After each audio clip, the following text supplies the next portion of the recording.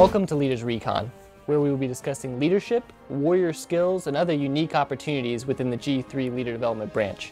I'm your host, Joshua Carr, and today we're going to be discussing the role of the Warrant Officer and what they bring to the fight with the 7th Command Chief Warrant Officer of the Army National Guard, Command Chief Warrant Officer Teresa Domeier. Ma'am, welcome to the program. Thank you for having me. So, you're from the Midwest, I hear, and I grew up in the Midwest in Missouri. Same type of things. I heard that you kind of enjoy working out on the farm, doing a little bit of horse riding and stuff. How has that experience been coming over here from the Midwest? It's a little different. I think coming from the Midwest, because when you can drive, when they say it's 70 miles, it takes 70 minutes to get there. Exactly. Here, when it's 10 miles, it takes 70 or longer to get there. And I was amazed by the traffic here. I mean, I've been through big cities and everything driving, but it is very different. No, it's the same with me. I grew up an hour from work, which was 60 miles away, and I came here 6 miles away in Alexandria, and it still takes me an hour to get home. So so I understand that. From what I understand, you have kind of a unique story of what made you join the military initially. So when I graduated from high school, I had a full ride scholarship to play softball and volleyball for a local college. And so I got all ready to go. I'd been dating someone for a good 7 months, 8 months. And when I went to the school, he got a little upset after a couple weeks and says, you know, you're just too far away. And crazy things that people do when they're in love. I quit college and went home, and then a couple weeks later we broke up anyway. So it was a terrible decision. But after that, I kind of went to Lincoln to see my brother, and my brother had his reserve uniform on because he was in the Army Reserve. And he was I think he was E7. Okay. And didn't think nothing of it, you know, okay, military uniform. But then my friend was going to go see a Marine recruiter. And she's like, hey, you want to go with me? And I'm like, yeah, I'm not doing nothing anyway. I'll go with you. And then they tried to recruit me. And I'm like, yeah, I'm not going to join the Marines, you know. And so I had an Army recruiter next door, and he goes, hey, you want to come talk to me? And so I went over and talked to him, and I wasn't impressed there. So I go back to my brother, and I'm like, yeah, I'm not going to go regular Army, you know, and people would laugh going, oh, you're going to go to Fort Living Room, you know, after you get done with basic training and everything. Anyway, after I did that, I started doing some research, and somehow I was looking up the National Guard, and a couple of my classmates had gone their junior years, so I'd kind of seen them. Okay. And so I went and found a female recruiter, Master Sergeant Sharon Hilt, and she was the most honest recruiter that I had talked to the entire time I talked to, you know, the Marine and the other Army. She told me everything. And coming from the farm life, I am very physically fit anyway. So, you know, work is nothing to me, and doing physical fit stuff was natural. Yeah. And so I actually, it was my first plane ride was flying to basic training. Oh, wow. Yeah, because I just didn't go very far from, you know, I was born in Omaha, but then I was raised in Ceresco, which was 15 miles from Lincoln. And as there was a furniture store there that said 15 money-saving miles from Lincoln, because it was always the best deal to get. But anyway, they always, you know, the farm life was just, you know, hard work, but it taught you, you know, to prioritize, you know, and being physically fit was one of the things for me. So after I went to basic training, I went to 71 Lima School, which is 42, you know, a unit administrator. And then right from basic training, I went to the other side of the hill at Fort Jackson to my AIT. I was there for 5 months. And I left on my brother Rusty's birthday, and he said it was the best birthday present he could get. But I actually came home on my mom's birthday And so that was the best birthday present she could get. Well, there you go. And so then I came back to the unit. I was in Stark Headquarters.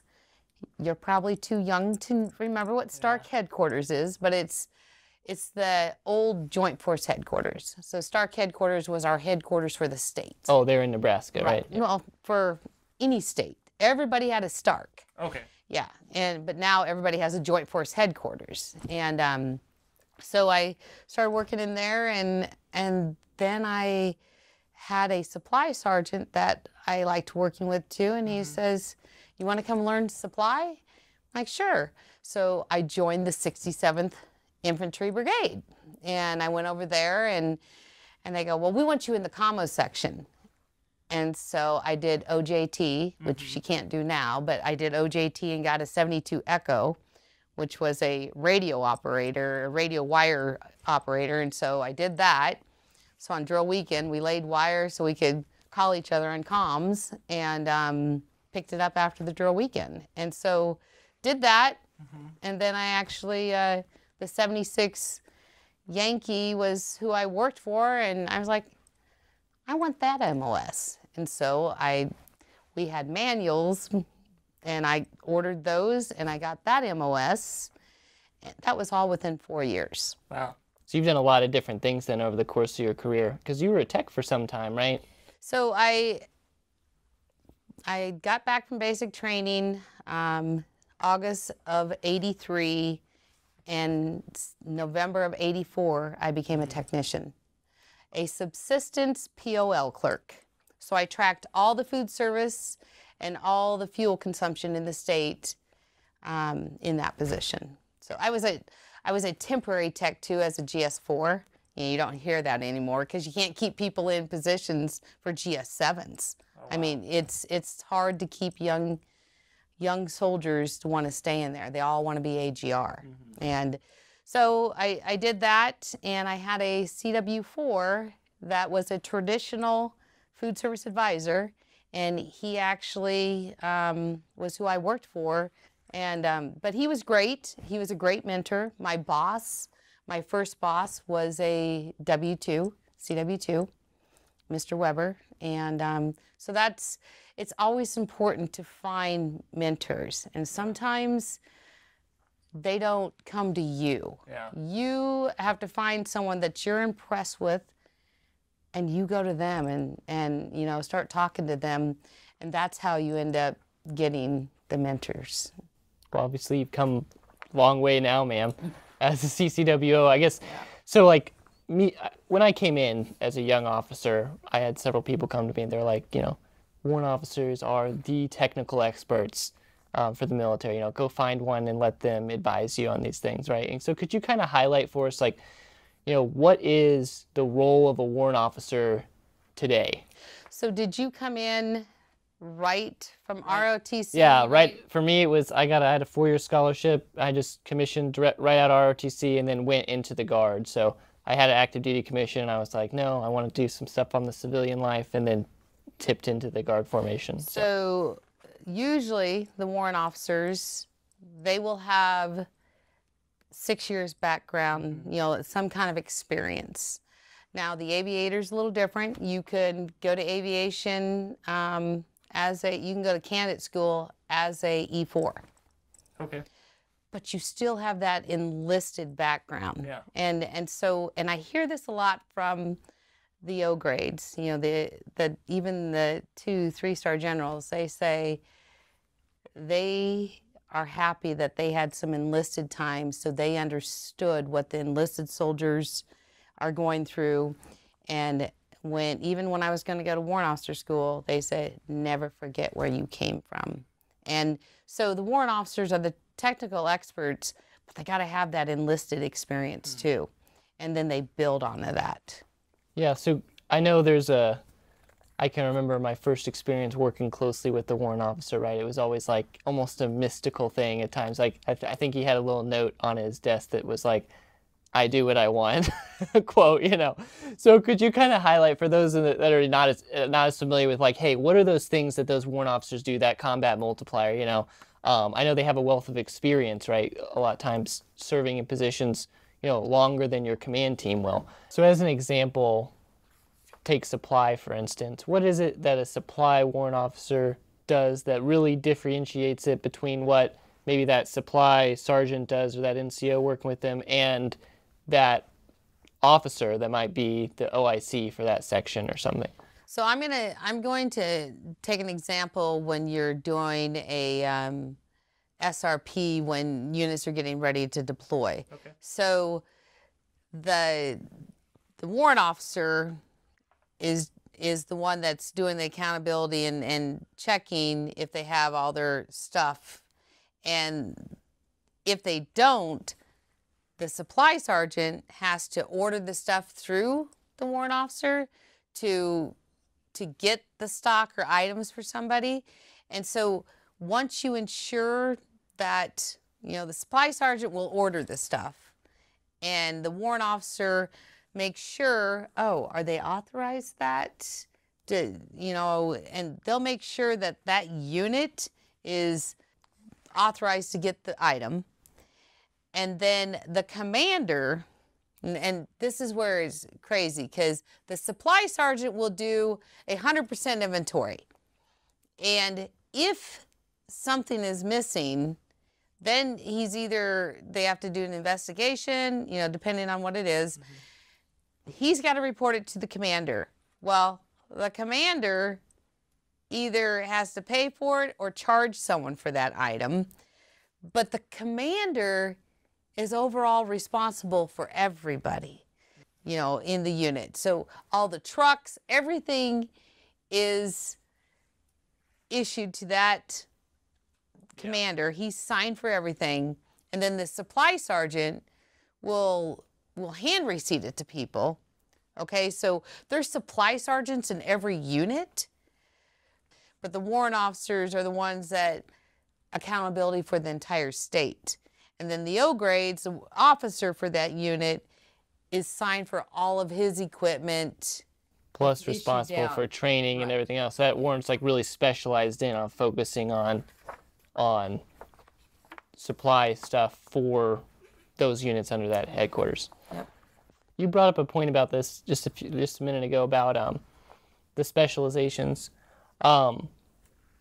And how, in the Guard especially, we use those civilian skills a lot of times in those military roles. And there's been a trend over the past few years to do direct commissions for certain specializations, whether it's, attorneys or doctors or other specialties, especially in the cyber fields now. Mm-hmm. Do you see that happening in the warrant officer field as well to kind of keep their, pay commensurate with those specialties? I do. Cyber is one of them.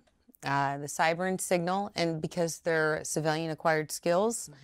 And as the command chief for Nebraska, I did recruit a cyber college student, and he went to basic training and he was going to go right to candidate school. It was kind of a test, and so I think it's going to happen more and more, even in the active component. Mm. And I think it's important because these kids are, they want to serve. Yeah. But as well as I do on the signal community and the cyber, you make so much more on the outside.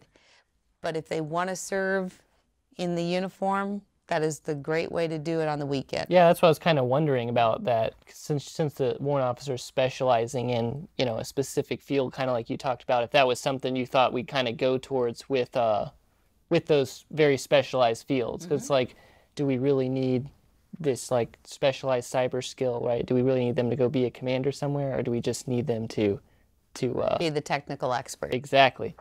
And so that's why I was kind of getting at. You also touched on something here a little bit that I wanted to ask you about, and that was the role of those relationships. You mentioned the colonel said, you can be my warrant officer anytime, being in those positions for a lot longer. I know we talked about the rotation sometimes for the command teams. How do you balance that relationship, both from the warrant officer's perspective, advising a commander, and best practices you've seen from commanders in their relationship with you as a warrant officer? So it all starts with respect. And, the enlisted, I respect that E1 all the way up to the 4-star general, and the respect goes both ways. And if you show that they are part of a team and you bring them in, I think that's important for anybody that's in the unit. But with the warrant officer, we have town halls and workshops, and we tell warrant officers, when you're going to a new duty assignment or, you know, somewhere to talk to your commander, you need to tell them what you can do for them. Not being cocky, you're just wanting to let them know, here's what I can do for you. Here's what my job is. Here is what our section does. And if the warrant officers do that, you start building the relationship right away. Yeah. And telling the truth, sometimes it hurts to hear the truth, but the warrant officers will be honest, but they'll keep you out of trouble too. And I've always, I had a W1 that went to a new unit, and she was having a hard time with the full-time staff because she was truly a traditional warrant officer, but she worked full-time in the Joint Force headquarters. Okay. But she was in a traditional for this unit, and so she got one of the second lieutenants. They were kind of being treated poorly, and so she took them, and she's like, "Hey, you know, let's go have some mentorship." So she actually mentored these lieutenants and developed that strong relationship right at the beginning. And I tell my warrant officers, you need to do that. Don't, those days with the, you know, the stained coffee mug and a cigarette in one hand and walking around like you know everything and that you don't want anybody to touch you, those days are over, because you need to know, but you need to communicate. You need to talk to your commanders. And it's important that the warrant officers, you know, deliver their message on how valuable their technical skills are. That authenticity almost. Yeah. Yep. So speaking of that, what advice do you have for warrant officers at all levels for being able to make that impactful and effective change as a combat multiplier within their organization? I would tell the warrant officers that they need to get out from behind that desk, and they need to go and talk to the commanders, talk to the enlisted, because it's important. Don't ever forget where you're from. Go talk to those enlisted, because they have great ideas. No matter if they're just joining the unit or if they've been around for 15 years. Everybody has valuable ideas, and you need to take those in. But you'll see a lot of warrant officers. The person that took my place in Nebraska, he actually, I had to hold him back because we would go out to see the maintenance bays when we'd go to annual trainings and visit the warrant officers and their soldiers. I'd turn around and he's over there working on a vehicle, and I'm like, you can't do that. And he's like, oh, but it's fun. It's fun. I was like, but the soldiers see that. They absolutely love that, because the warrant officer is right there getting their hands dirty with you, and that's important. So with that, like, plethora of experience, you know, with managing all sorts of different relationships like that between yourself as a warrant and command teams or NCOs, what are, you know, can you give us some specific examples maybe of like a great relationship you had with a commander, and then maybe one where you have lessons learned? A commander, when I went to Iraq, we had a Fulberg colonel, and when he got upset, and I'd never seen him get upset, but I did, and seen him start yelling at all of his lieutenant colonels. And as a leader, you learn early. You praise in public, and you do your discipline behind doors, because it's very embarrassing to the individual that's being yelled at in front of everybody. And so this colonel yelled at the entire unit in Iraq, and nobody wanted to follow him. Even other entities that were on that base with us. So the person that glued everything together was Colonel Byron Diamond, which he was a lieutenant colonel at the time. But he was running over half the unit, and everybody had a deep respect for him. So he actually was the glue between the colonel and all the other officers and enlisted that had to deal with the colonel. So, I mean, you deal with it, and again, you have to respect them, and you try and you understand that. I had a colonel when I became the command chief for Nebraska. He told me, Chief, not everybody's going to love you. And I was like, really? It's like, why? And he said, there's people that want your job. And I was like, okay, fine. And I think that was good advice, because not everybody's going to see it the way you do, but that's okay. You know, and like would you say that's one of your bigger lessons learned as far as like managing relationships? Managing relationships, and you know, I come from a big family, and I was raised 4 brothers prior to me and 1 right after me, so I had to be tough. Was it all boys but you? No. Oh, okay, I was gonna say. No, I come from a family of 10, 5 boys and 5 girls. At least you had an even mix then. That's right. That's right. But I was born after 4 boys, and then the 5th boy came. So I had to be tough. Yeah. You know, because everything was thrown at me. I had to play football with my brothers, you know, and be ready to do anything. You know, you're a person there to do the job. And it doesn't matter, you know, if you're male or female, as long as you can do the job and do the job well. Yeah. So I think that's important. Speaking of that, you're talking about in the world right now, we have the ongoing COVID-19 pandemic and a lot of training schedules changes or rotations changing, those type of things. As a CCWO, you know, what has been your like big focus, or what keeps you up at night, you know, with dealing with like the big changes that have occurred over the last couple months? So training, the warrant officer pipeline, it slowed down completely. They did Fort Rucker. I deal with the active component all the time, and we were trying to figure out what we could do.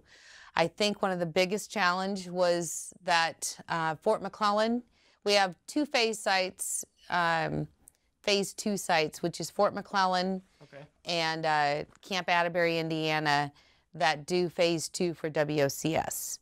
And then we have all the other states. We have 27 states that do phase 1 now. And so we all feed into the 2 phase 2 sites.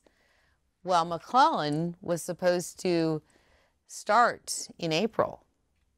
And so they said, nope, we can't do it.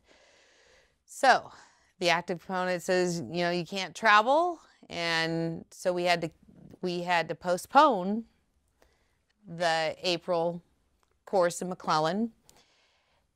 And at the same time, we've been working with Compo 3, which was the Army Reserves, to do an accelerated WOCS for the RTI. Okay. So we were supposed to do that at McClellan. So all of that was put on hold. Yeah. And so dealing with Compo 3 and Compo 1, because Fort Rucker has to approve everything. So it's the skills of trying to work with the active component. So it goes back to those balancing relationships you were talking about. And keeping strong relationships. I'll tell you, General McConville bringing back the senior warrant officer advisor, Eulandria Dixon Carter, is amazing. And she is Compo 1 and an awesome person for me to go to. And her and I feed, you know, off of each other, and Mr. Griffin is with Compo 3. So we've built that relationship and kept those relationships strong, and I think that's very important. So I think communication is the biggest thing. So McClellan is finally going to happen. We have 75 reserve students coming for WOCS. Oh, wow. And that starts on the 6th of July. And then we graduate on the 1st of August. And it's an accelerated course because we're going to run it straight through the weekends. And at first, you know, the active component is like, why are you doing that? I said, because the Guard works weekends. Yeah. You know, and this is a way to get it through fast. So they used to have that at Fort Rucker. They used to have an accelerated course, but they stopped. So, and they used to have a 7-week course for E4, but now they only do 5-week courses, and which is fine. But doing this accelerated course, this is history. It's never been done, and at the RTI phase. Wow. In the Army National Guard. So I think this is great. It's all Army National Guard instructors and TAC officers. So I'm pretty excited. Yeah, it sounds like kind of a big accomplishment there. Yeah, and Mr. Griffin, the Reserve Command Chief, he's actually going to go do a newsliner after the whole thing's over. And him and I are both going to try and visit the schoolhouse before they graduate. Oh, wow. So that kind of brings me to a question I had about dealing with these virtual trainings, right? We have virtual drill, we have a lot of virtual training going on with the warrant officers having like real specialized skills on different things. Like, what's your advice to warrants across the formation and units as well regarding like maintaining some of those, you know, perishable skills when you're in this kind of virtual IDT? I don't think it's that difficult because we always have manuals to read too, and we have the internet. And I'll tell you the biggest thing that the warrant officers have figured out for many years, it's networking. We have the best networking ever, and it's good, but we learn to network across state line, in the state. Yeah. As the command chief in Nebraska, I had my first town hall with my warrant officers, and I call everybody in, and I come in, and all the aviators are up in one corner. I'm like, what are you guys doing? And my technical warrants are over here. And so then I said, hey, if you know the person next to you, get up. And if you're aviation, I want technical aviation, technical aviation. So I made them do a drill and find out what each other's technical skill was. You know, and the aviators, yeah, they fly, but they could fly, you know, 2, 3 aircrafts if they want to. But it's pretty amazing because they fly in the Guard. We fly on Tuesdays, you know, different Tuesday, Wednesday, Thursday nights in goggles. And some of the warrants didn't realize that they could go and get on the list and fly with them. And so it's pretty fun to do that. But I made them introduce each other and telling what their technical skills were. That's networking. Yeah. And they understand it more, because the 42s, if we didn't have our 420 warrant officers to manage all of our personnel records and I-perm everything, we'd be in trouble. So that's important, very important. But same thing with signal. If it wasn't for a signal officer, warrant officer, when I went out to the field during annual training, they have the VSATs.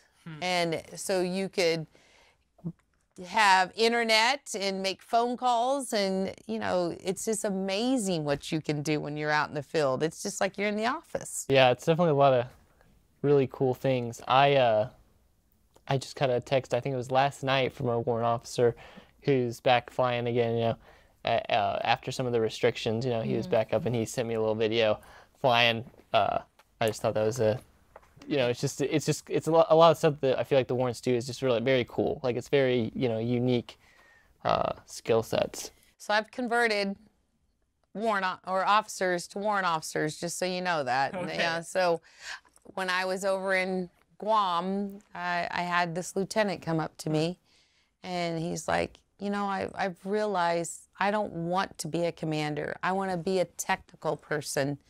And so I gave him all the tools to convert to warrant officer. And then later I found out he was Compo 1. And I'm like, oh. And so I was thinking I was going to get a signal warrant for Guam.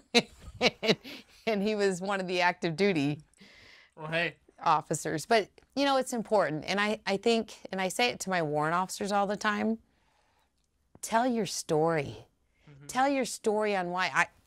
I thought I was going to stay in the Guard for 6 years. And I truly just thought, you know, I'll try it. And after less than 2 years, I fell in love with wearing the uniform. Truly was proud to wear the uniform.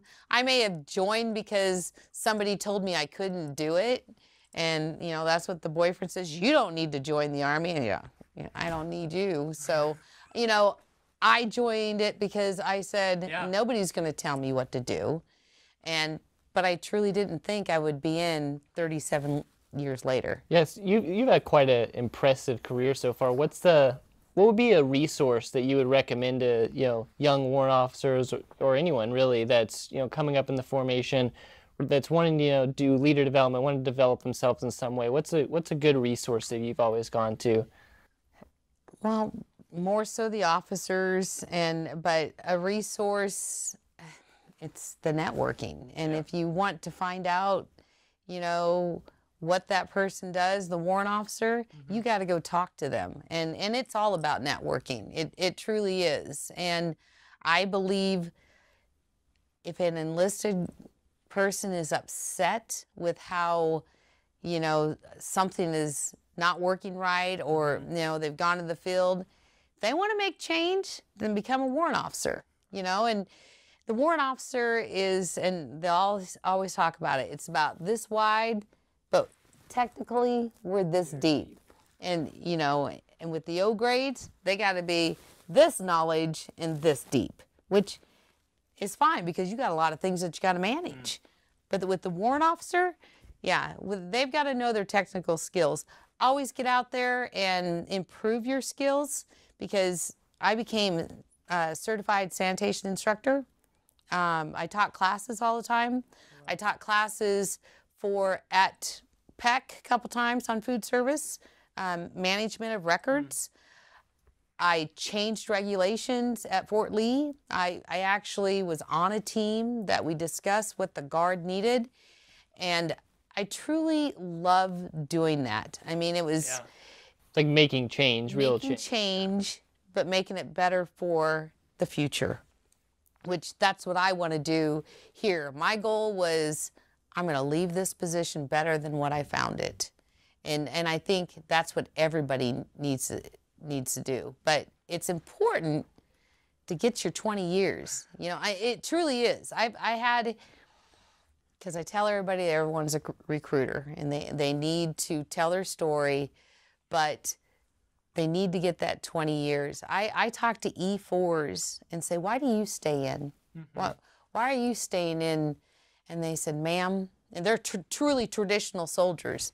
They said, because I can pay for insurance for my entire family for, I think it was $107 or whatever it was, for them to cover him and his wife and 3 children. He goes, I will stay in the Guard just to cover my family. So the traditional ones, which is important because technicians right now, because we're GS employees, we don't get that benefit. And that's where, you know, I think General Hokanson is trying to focus on also, because if we can give our technicians the benefit of TRICARE and the benefit to obtain a bonus, I think we can keep more in. Yeah. Because you know what? Those technicians can say, hey, I can go up the road, especially a maintenance guy.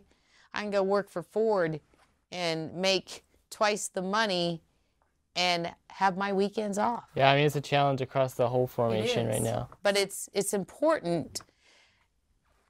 I talked to a doctor a week ago.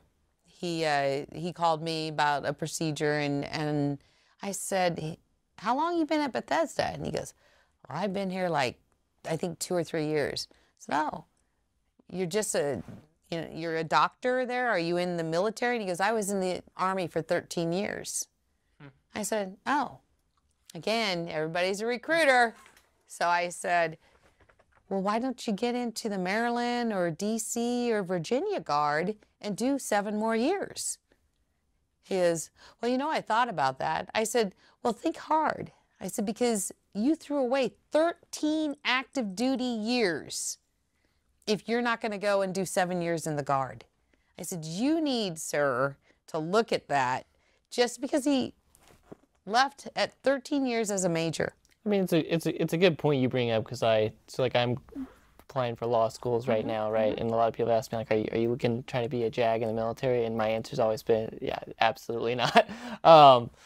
But I do plan to stay in the Guard the whole time. I'm like, regardless whether full-time or not, like, I want to stay in the Guard and do that service piece. And you know, that's just important to me, right? So you're a J, or you want to go to law school.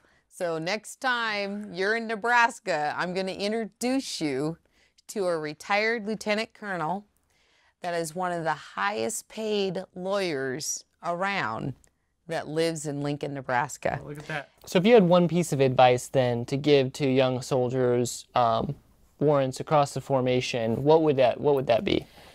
You always got to set goals, and they have to be, you know, close goals, and then you have to have a couple years out. And then once you meet those goals, don't stop.